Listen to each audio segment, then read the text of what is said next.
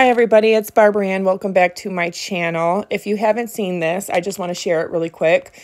A few days back, somebody named Tay Nicole on Facebook shared, went to my local county fair yesterday and saw this in the middle school projects area. Just think, it's crazy how literal 12-year-olds know she unalive Dee Dee. Now, this is a trifold board, project board, and presumably a middle schooler made this, and it says Dee Dee and Gypsy.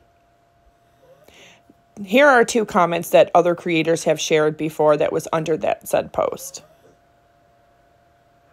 Damn, kids really be influenced by the sick sociopath. I like the internet, but damn, it do be screwing up some people's minds. And I couldn't agree more. Sometimes real life, too.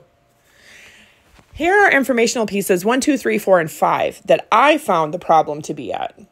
Because if you pause to read number 5 here, you'll understand exactly what I mean by that. Because not only was that misinformation and not true, because Gypsy Rose Blanchard testified in Nicholas Godejohn's trial under penalty of perjury that did not happen, and they're sharing it as if it did.